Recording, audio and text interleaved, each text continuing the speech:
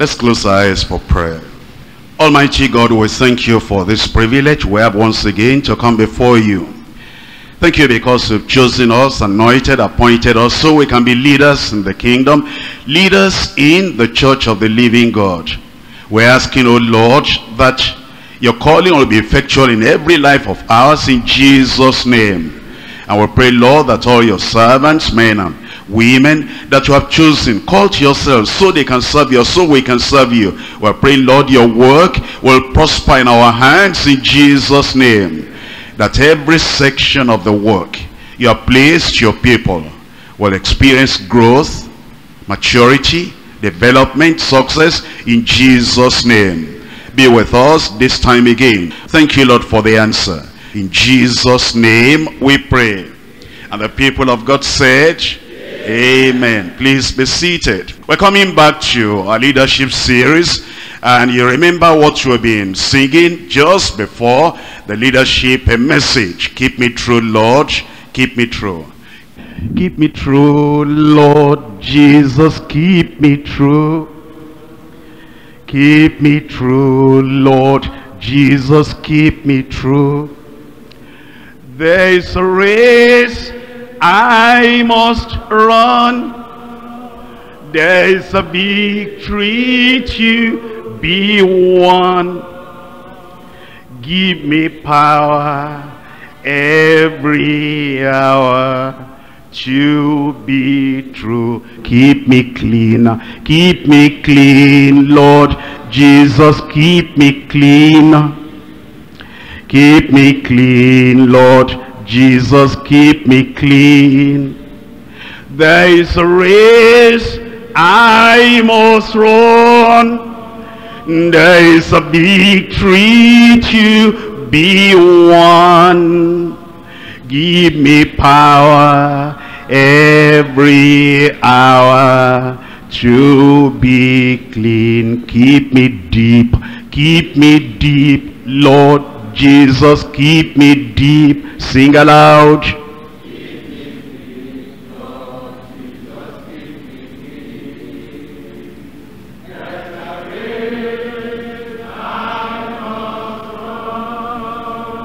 There is a victory to be won. Give me power every hour. Keep us one, Lord Jesus, keep us one, unity. Keep us one, Lord Jesus, keep us one. There's a race we must run. There is a victory to be won. Give us power every hour to be true again. Keep us one. Keep us one, Lord Jesus, keep us one. Keep us one, Lord Jesus, keep us one. There is a race we must run. There is a victory to be won. Give us power every hour to be true. Keep me true. Keep me true, Lord Jesus, keep me true. There is a race I must run. There is a victory to be won. Give power every hour to be true. Amen. You can please sit down. God bless every one of you. We're looking at Joshua chapter 11 verse 15. Joshua chapter 11 verse 15. As the Lord commanded Moses, his servant, so did Moses command Joshua. And so did Joshua. He left nothing undone of all that the Lord commanded Moses. Link that up with Joshua chapter 24. Joshua chapter 24 verse 31. And Israel served the Lord all the days of Joshua, and all the days of the elders that overlived Joshua, which had known all the works of the Lord that he had done for Israel. You're looking at the word of God taking root and being effective from one generation to the other. Moses got the message. He gave it to Israel. And then Joshua took the baton of leadership. And then he also effectively obeyed the Lord. And he kept the people of God in the will of God, in the message of life. And then when he left, the elders that succeeded him, they also continued as well. That's why we're looking at leadership now as a sustainer. The leadership or the leader as a sustainer. Actually, God-given visions need to be sustained. But as you look at the history of churches and the history of great men of God, you're going to discover, number one, you have a ministry. When the man gets started, when the founder gets started, like John Wesley of the Methodist Church, when he got started, that was a ministry. And then eventually it will move from a ministry to a movement. It becomes a movement in another generation. Before you know what is happening, that movement will move on and become a machine. And it's just like, you know, that we know how to run the machine. It's like a machinery. The administration goes on, the operation goes on, but it's not life in it anymore. Eventually from a machine, it moves to a monument. Now it's dead and nominal and ineffective. And that is what you will find in very many places, in very many ministries. First, a ministry. And second, a movement. And third, a machinery. And then third, a monument. For that not to happen, the leader must be a sustainer. For the thing not to become dead, ineffective, and useless, and worthless, the leader must be a sustainer. And in this case, the Lord Jesus Christ again is our model. He was a sustainer. Look at what he started more than 2,000 years ago. And he passed it on to the apostles. And those apostles passed it on to the next generation. Persecution came. Many people were scattered. In fact, some people were killed. I'm sure you've heard the name of Polycarp before. And of course, you have heard about Stephen. Many people lost their lives. Even those apostles, many of them lost their lives, except John the Beloved.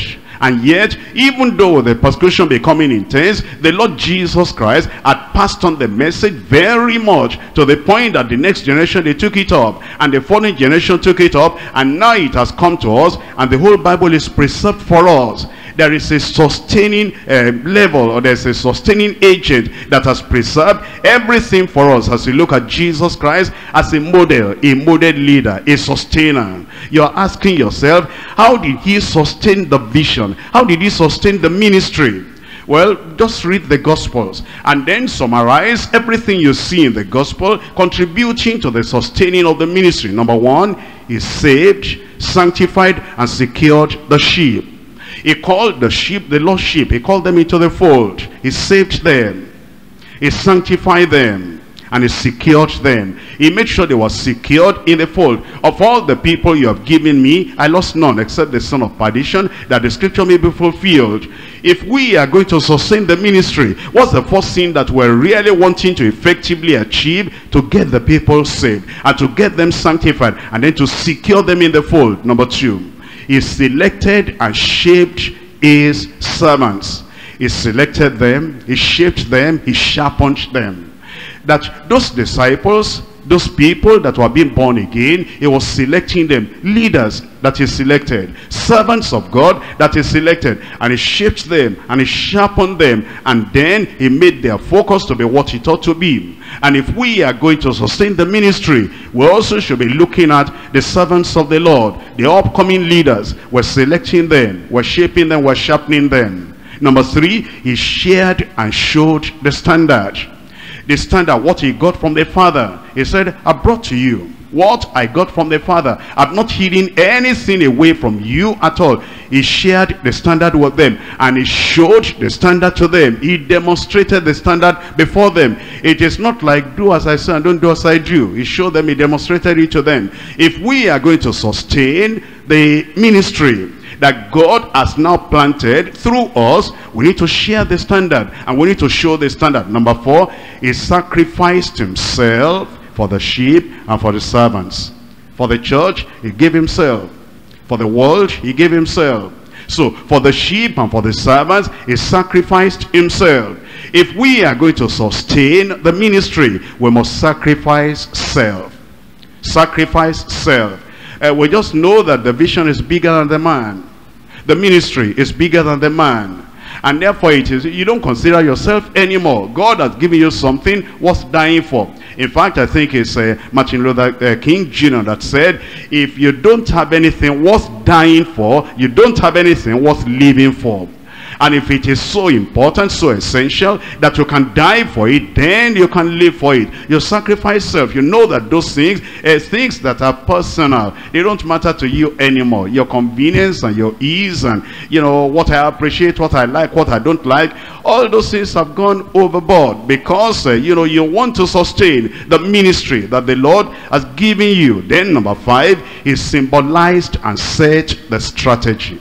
He symbolized and set the strategy. And while he was doing that, his disciples were watching him, how he preached the gospel of the kingdom, how he went from city to city and village to village, how he responded to the political people, how he remained courageous and unmoved, unmovable, uncompromising in the face of persecution and difficulties and tough situations. He actually set the strategy and symbolized the strategy. Number 6, he sent his spirit to his servants.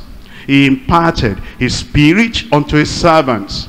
And if we are going to keep this work, and we're going to keep the ministry and sustain the ministry, there must be the impartation of the Holy Spirit, the Spirit of God. Not only that, we must allow the influence of our own spirit to rub on the people, so that as we have the mind of Christ and the Spirit of Christ, the people too, they have the same spirit with us, the same heart with us, and the same fervency with us, and the same goal with us, and the same vision with us. He sent his spirit to his disciples. You know, if we do it at this time now, and then we pass that same spirit and that same strategy and that same standard and that same security and that same salvation and that same message, we pass it on to the next generation.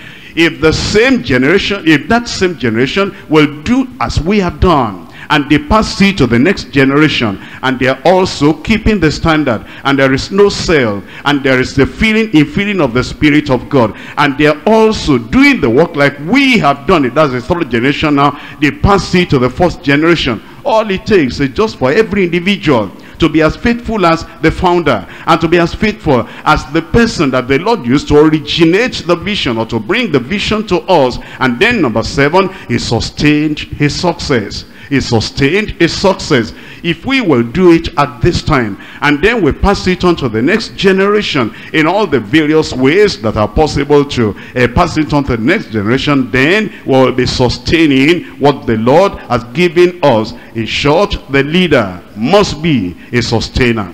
It's not enough to say, well, we've done our best. We must sustain the ministry. Look at Jesus Christ again. Matthew chapter 28. I'm reading from verse 19. Matthew chapter 28. I'm reading from verse 19. Go ye therefore and teach all nations, baptizing them in the name of the Father and of the Son and of the Holy Ghost, teaching them to observe all things. That's how to sustain the ministry. I've given it to you.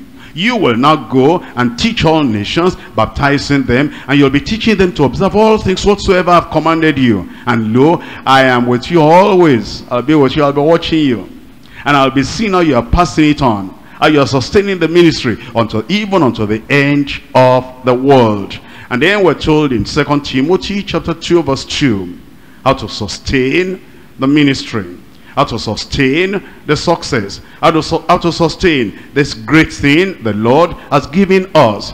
In 2 Timothy chapter 2 verse 2, and the things that thou hast heard of me among many witnesses, the same commit thou to faithful men, who shall be able to teach others also. You have heard it from me. Starting from Paul now. Actually, it started from Jesus. Then came to those apostles in Jerusalem. And then came to Paul the apostle. And Paul passing it on to Timothy and to a lot of other people. And then Timothy was to pass it on to faithful men. And those faithful men should be people that can teach others also. Passing it on from generation to generation, so that the ministry does not eventually become a monument, but it remains a ministry. I'm going to divide the message to 3 parts. Number 1, selected supporters with the sustainer leader. The sustainer who is the leader. Selected supporters with the sustainer leader. Number 2, strengthening spirit for the sustainer leader. The spirit that comes to strengthen the leader. And that same spirit strengthens the people who are receiving the message. Number 3, sustaining strategies of the sustainer leader. Sustaining strategies of the leader who is to sustain the ministry. We come to number 1, selected supporters with the sustainer leader. As a leader, our priority must be that we selected supporters. Those who will support the vision. Those who will support the ministry. Those who will give their lives to propagate and to promote the ministry. Those who will do this same work with us.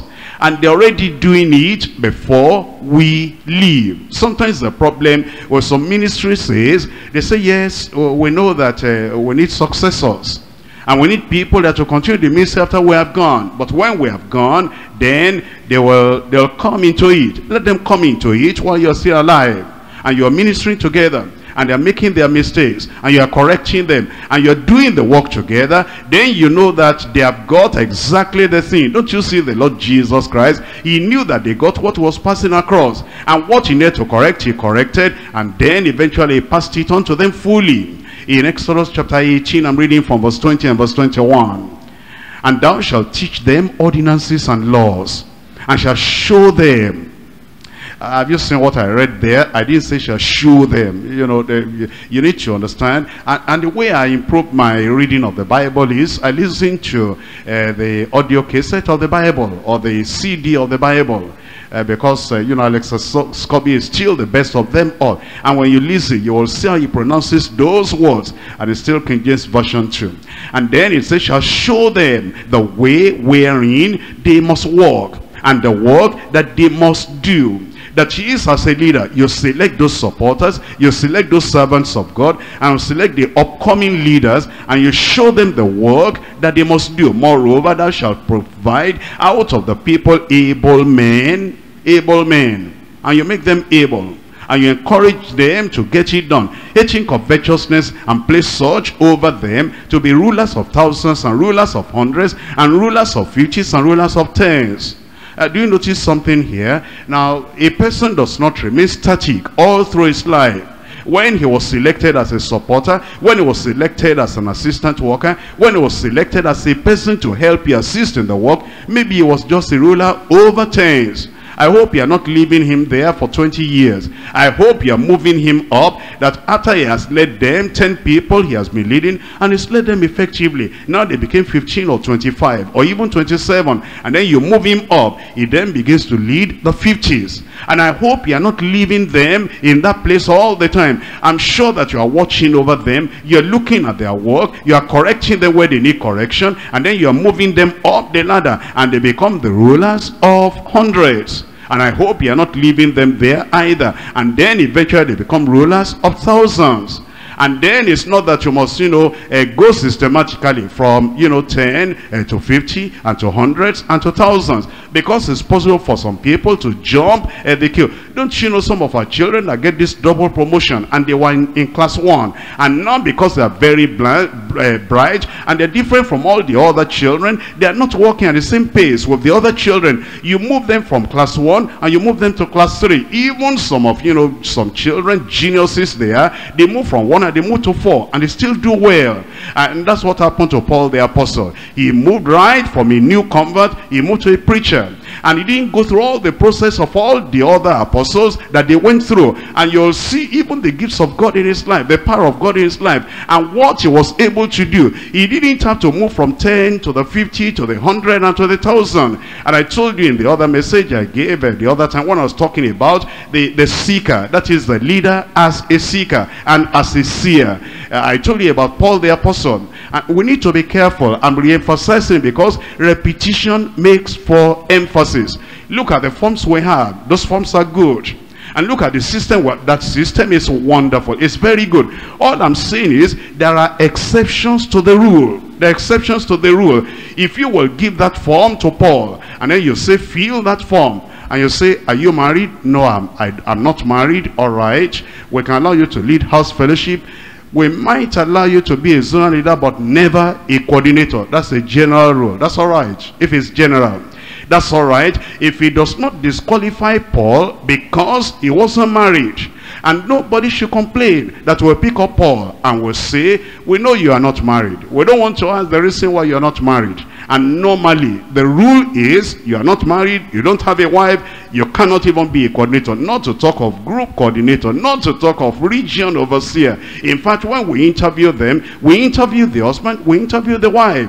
And if you don't have a wife, who are we going to interview? Ask your wife. And how can you be a state overseer without being married? Except you are Paul. If you are Paul, you can be a state overseer. You can be a national overseer without getting married. The point is, when we are selecting these supporters, when we are selecting these assistant leaders, and we're grooming them, and we're growing them, and we're guiding them so that they can be what they ought to be, the general rules are there. And the general rule appears to almost everybody except people like Paul. There are exceptions. Please always notice that. And if we didn't know that it's Paul, and we came to your area, and we find somebody who has been appointed to be a coordinator, a group coordinator, of course we are going to challenge you. We're going to say, are you not following headquarters? Don't you understand the rule? If you're going to be a group coordinator, a coordinator, your wife must be in the church. Your wife must be born again. Then you'll be able to explain to us, yes, I know the rule. I know that's the general thing, but because I see that this is a different man and this is a Paul, that's the reason we've given him the challenge to carry it on. Therefore, let's make the choices we're making and look at the word of God and be able to get all these people that will help with us in the ministry. We're looking at Deuteronomy chapter 4 verses 1 and 2.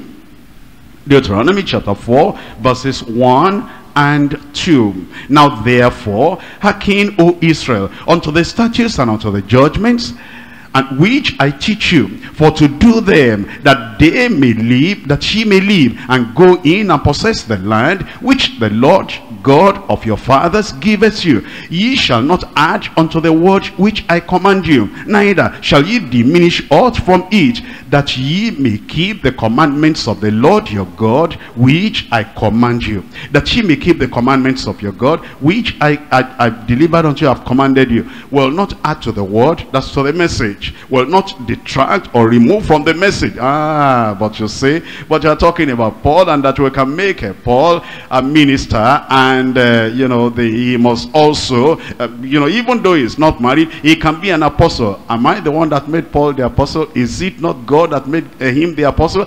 And see this, even Paul himself, as was saying, it is good to, if you want to be a bishop, you desire a good work, and the bishop must be blameless, and the husband of one wife. Paul, how could you write that? You are not married yourself, husband of one wife. I'm writing by inspiration. I'm not married, God selected me. But then he also gave me inspiration to write to Timothy and said, whoever desired the office of a bishop must be the husband of one wife. That I'm not married does not mean I'm not going to yield to inspiration. The inspiration the Lord is giving is that when you desire the office of a bishop, we want to appoint you, we're going to interview you. This is what we're going to find out. Are you married? One wife? Is your home in control? We are going to check up. And the fact that I'm not married does not mean I'm going to remove from the word of God. And yet God may raise up people like me, like Paul, that has not gotten married. and doesn't have any family. And when God does that and he makes an exception, we're going to keep to the exception that the Lord is given. I pray God will give us understanding, and then we will not lose a lot of people that we have lost. And now I'm going to scratch you a little where you are itching. Because you understand all these general rules we're talking about, and we're not taking away from the general rule.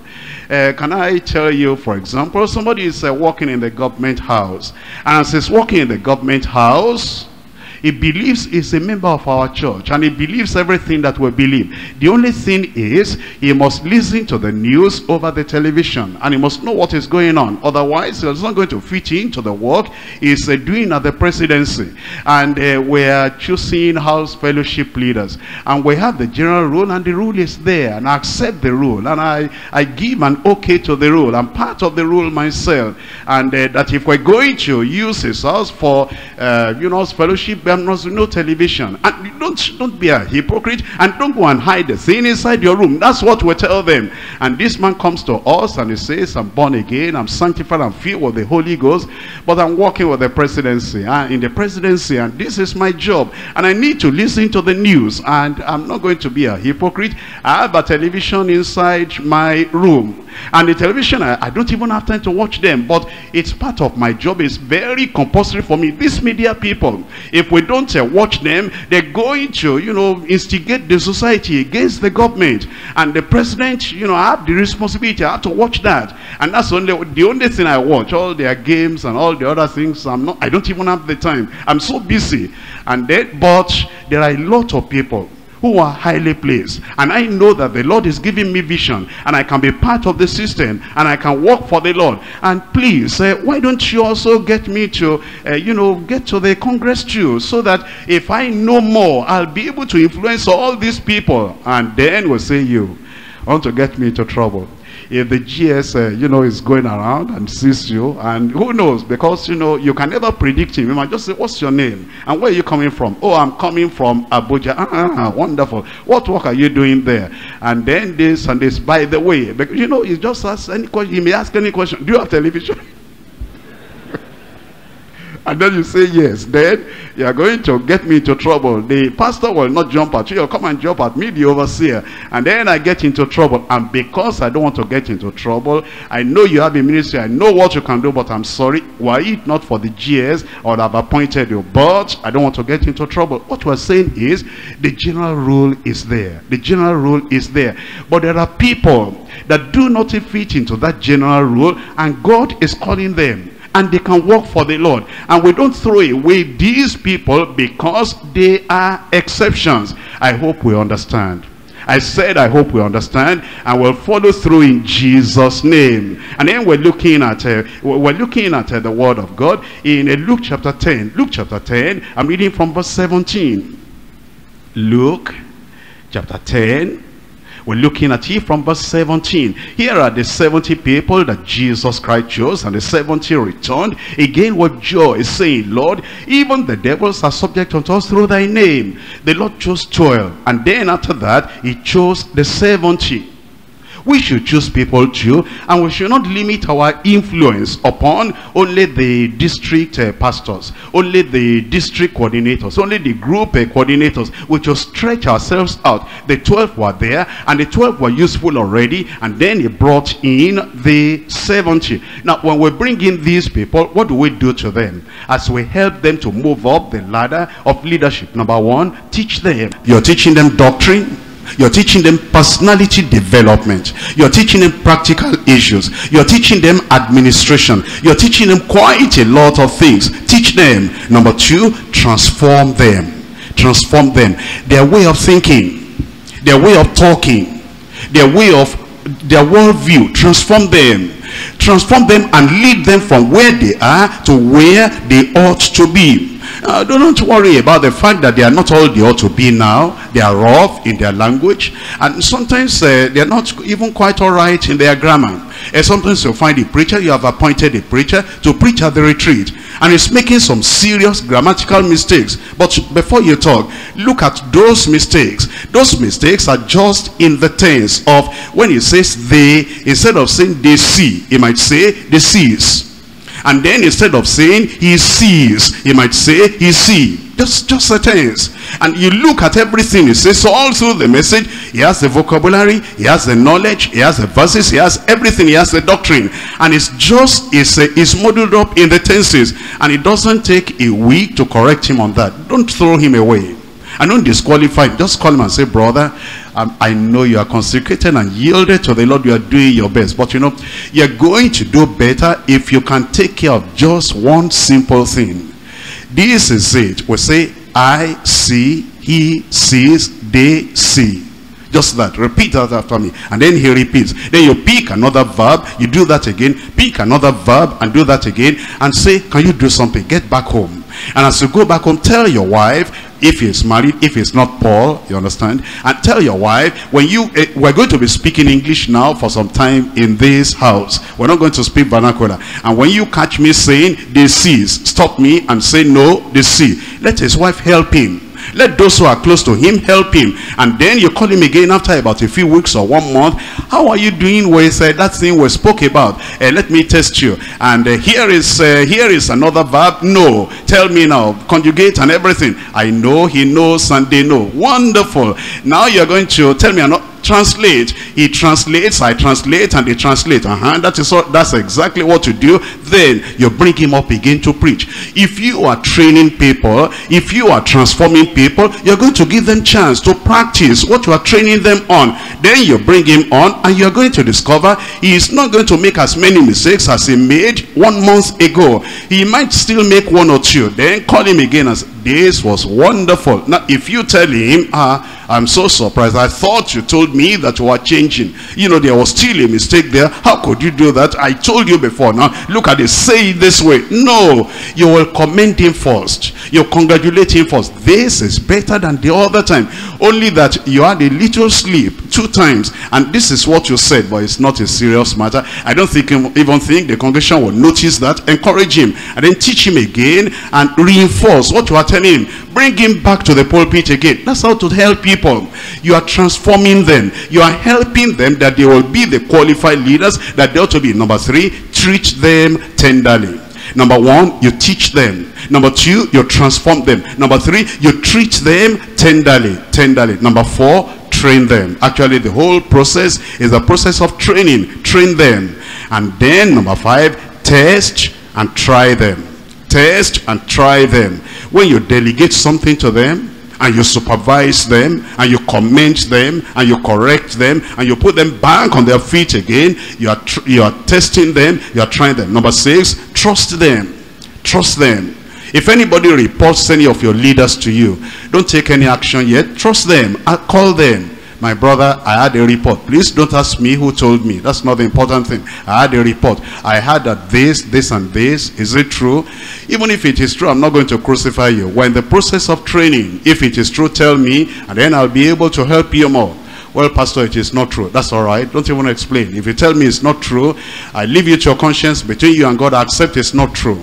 And I'm not going to get back to the other fellow, but you told me so and such about so and so. Not necessary. And that's something you don't want to drag in your life. You don't want to maintain. You don't want to, spend your life on non-essentials. The fellow thought, this fellow has done this. He reported to me. I've done my duty. I've checked up from him. And he said it's not true. And then I leave it, allow him to go. If it's not a serious matter that, we need to really investigate. But if he told me, Pastor, actually it is true.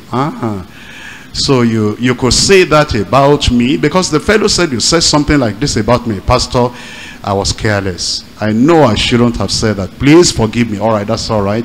But don't say that again. And then we act as if nothing ever happened.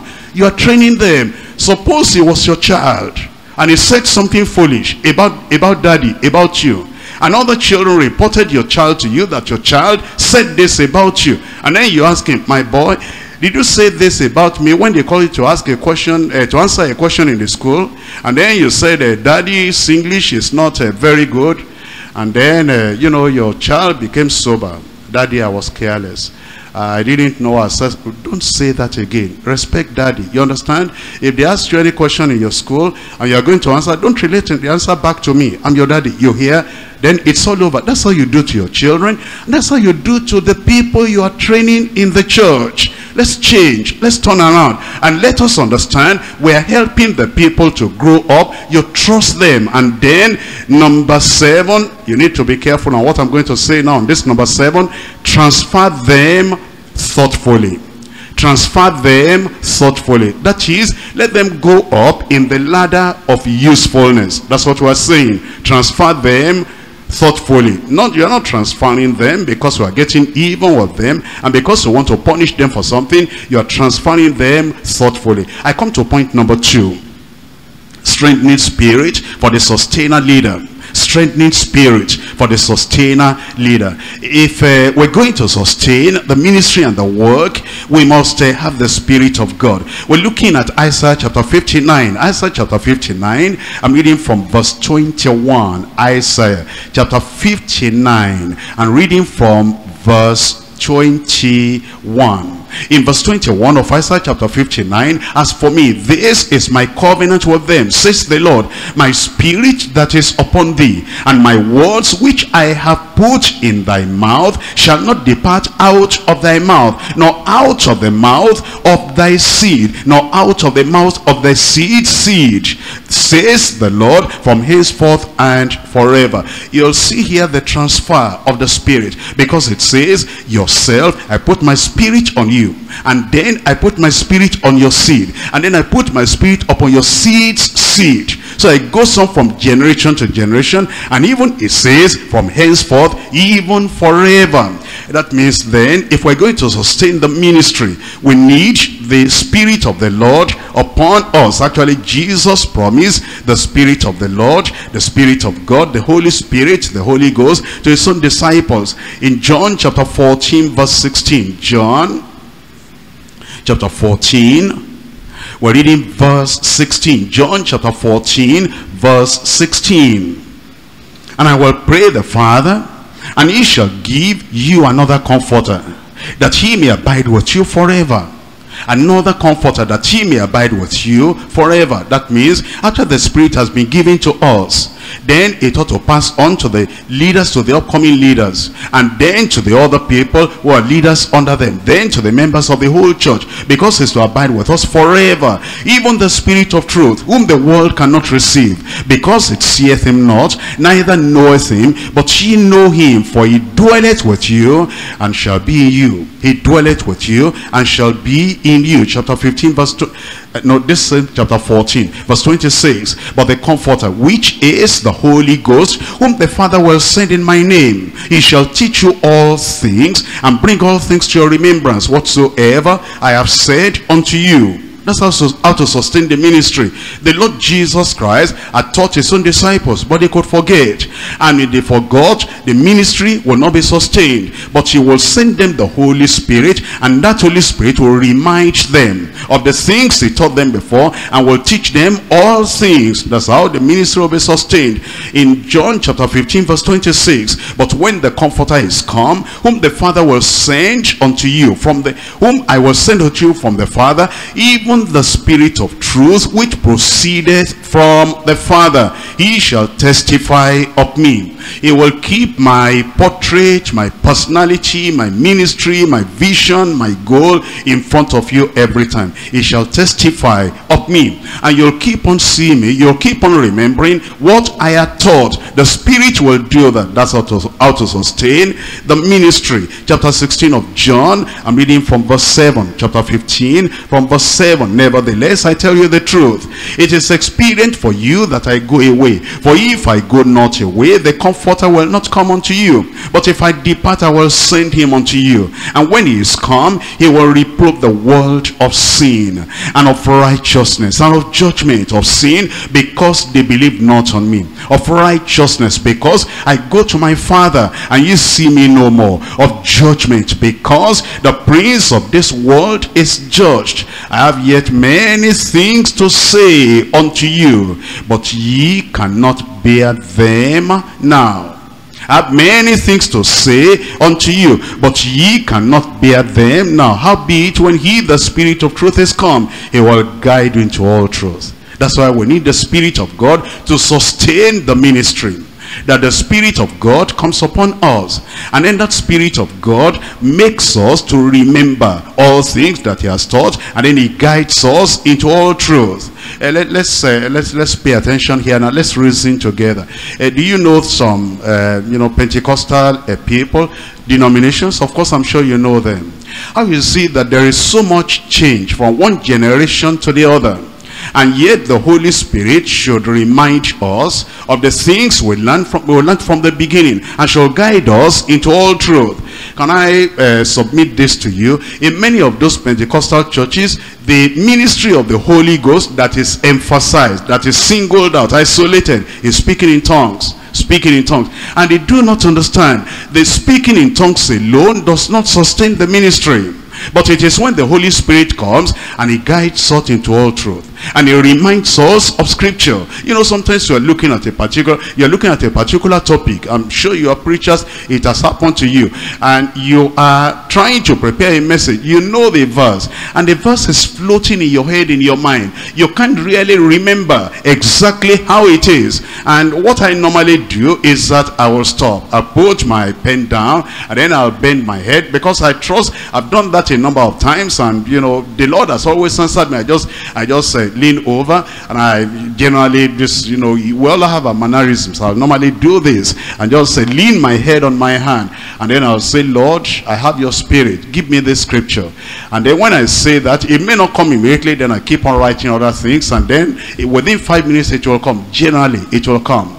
And sometimes I'm preparing the message in the night, and I'm looking for, you know, all these divisions that I do. It's not that it's always easy. Sometimes it's in the night, I'm preparing the message, and sometimes I go till 1 o'clock. Like this week, I was preparing one of these messages, and I read this material, I was looking for all that I needed, and you know, I wanted to divide, and the thing will not come.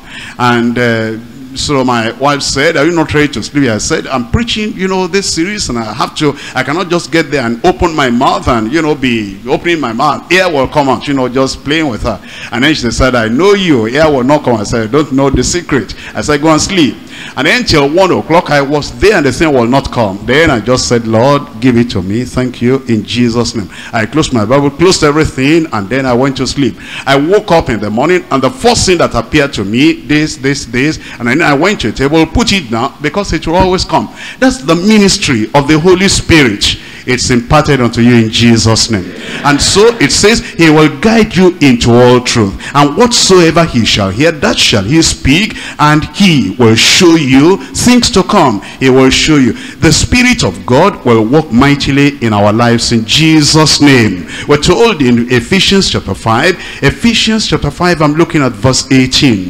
Ephesians chapter 5, verse 18.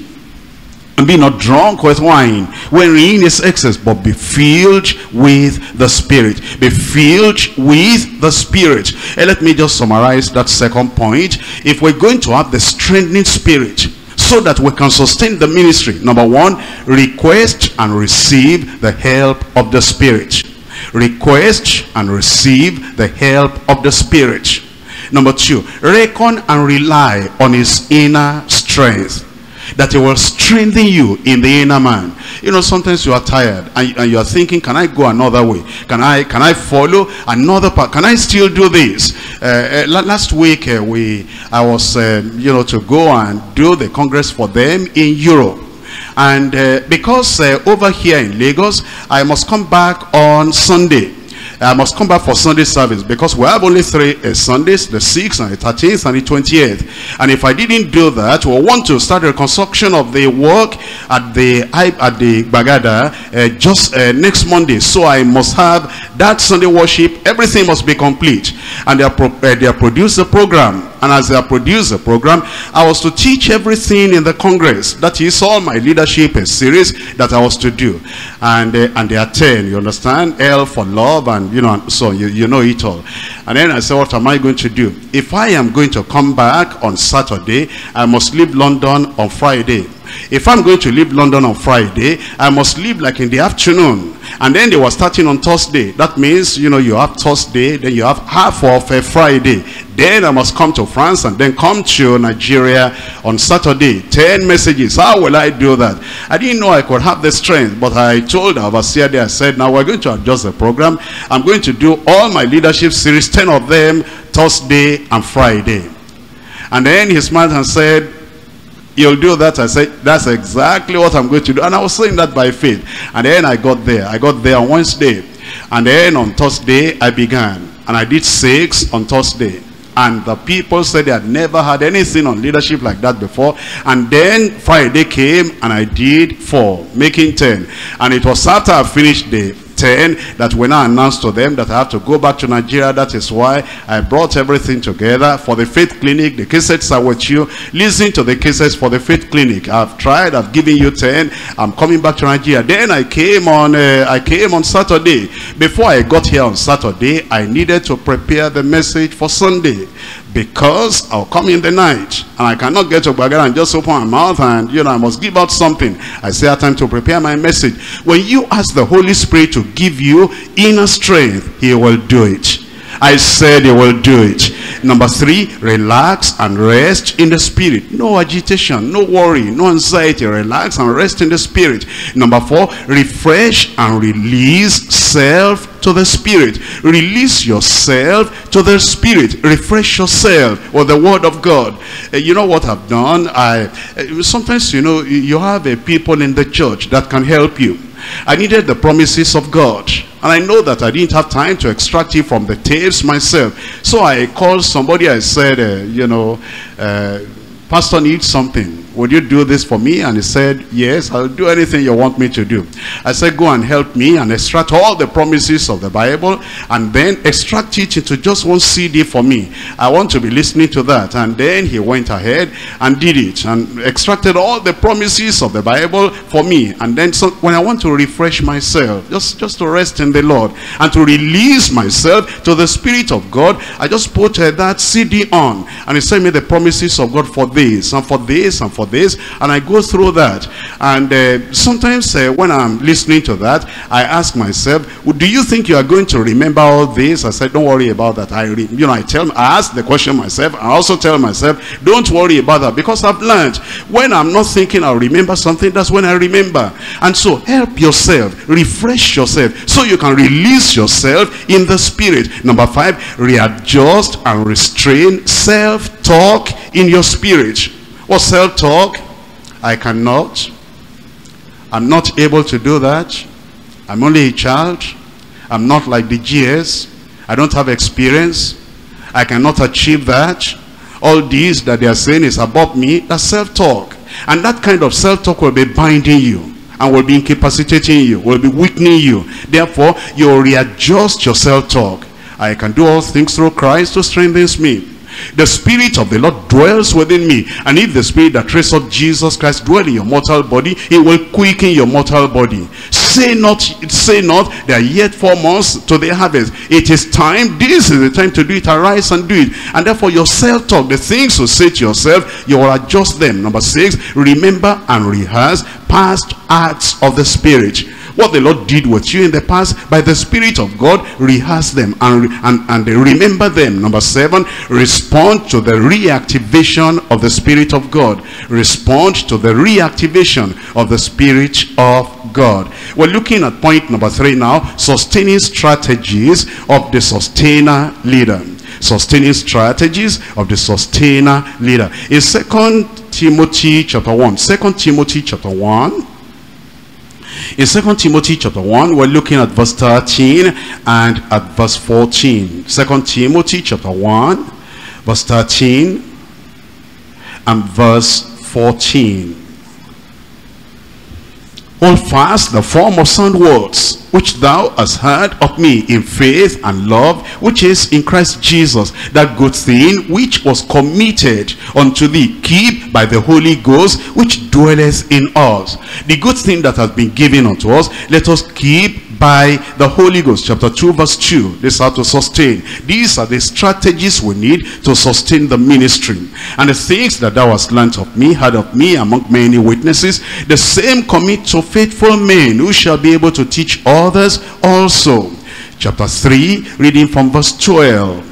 Chapter 3 verse 12, yea, and all that will live godly in Christ Jesus shall suffer persecution. But evil men and seducers shall wax worse and worse, deceiving and being deceived. But continue thou in the things which thou hast learnt and heard and hast been assured of, knowing of whom thou hast learnt them. That is how to sustain the ministry. Continue. And that from a child thou hast known the holy scriptures, which are able to make thee wise unto salvation through faith which is in Christ Jesus. All scripture is given by inspiration of God, and is profitable for doctrine, for reproof, for correction, for instruction in righteousness, that the man of God may be perfect, thoroughly furnished unto all good works. Keep to that word, and the ministry will be sustained. Chapter 4, reading from verse 1. Chapter 4 verse 1. I charge thee therefore before God and the Lord Jesus Christ, who shall judge the quick and the dead at his appearing and his kingdom. Preach the word, be instant in season, out of season, reprove, rebuke, exhort without long suffering and doctrine. For the time will come when they will not endure sound doctrine, but after their own laws shall they heap to themselves teachers having itching ears, and they shall turn away their ears from the truth, and shall be turned unto fables. But watch thou in all things, endure afflictions, do the work of an evangelist, make full proof of thy ministry.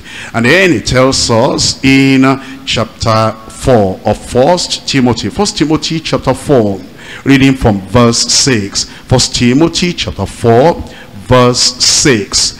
If thou put the brethren in remembrance of these things, thou shalt be a good minister of Jesus Christ, nourished in the words of faith and of good doctrine, whereunto thou hast attained. That's how to sustain the ministry. Let me put it this way. Number one, print out and publish the vision. Print out and publish the vision. The vision the Lord has given us, the goal, the dream, the destination, the ministry he has laid upon our shoulders, and we're responsible for this now. Print it out, publish it. Number two, protect the vision. Don't allow anything to tamper with the vision or to tamper with the ministry. Protect it. Number three, persevere and perspire to accomplish the vision. Persevere and perspire to accomplish the vision. Inspiration is there, perspiration is there too. Number four, pass on the vision undiluted, unadulterated. The ministry, the message, the vision, pass it on undiluted, pass it on unadulterated. Number five, promote the vision in every possible way, with your lifestyle, with your encouragement, with the programs, with everything you're doing. Promote the vision, promote the ministry in every possible way. Number six, pay the price to fulfill the vision. Pay the price to fulfill the vision. Number seven, prioritize the vision and produce virtuous, victorious visionaries. Prioritize the vision. Make it your priority. The ministry. Let it be the first thing in your life. This ministry, prioritize it and produce virtuous, victorious visionaries. I pray the Lord will help us, will become sustainers of the vision and of the ministry in Jesus' name. Let's rise up and pray. The Lord will help us to accept all the people before us. We need to sustain the ministry so it will not become a monument. Let it remain a ministry, a dynamic ministry. Let's preserve it. Let's promote it. Let's pay the price, whatever it will take. The Lord will help us. Father, in the name of Jesus, we thank you very much for all that you have led us through. You are a good God, a gracious, great God. You are our Father. You are our Redeemer. Lord Jesus, we bless your name. You have passed the vision and the ministry and the message unto us. This ministry, this message, this vision will be sustained in Jesus' name. Fill us with your spirit. Fill us with your grace. And let your truth pass on from us to other people who will be faithful with the truth, with the ministry, with the vision in Jesus' name. And Lord, none of us will fail in the ministry. We will succeed. And then the people that follow after us that we're training, they too, they will succeed in Jesus' name. All the ministries became movements, became machines, and became monuments. This ministry will not become a monument. It will remain what you have given us in Jesus' name. And use all your people. And I pray that all my brothers and sisters who are here, and those who will listen next week or any other time, I pray that you will use them and use us, all of us together. And we will preserve this great truth you have given us in Jesus' name. Let the joy of the Lord always be the strength of your people. Thank you, Lord, for the answer. In Jesus' name we pray.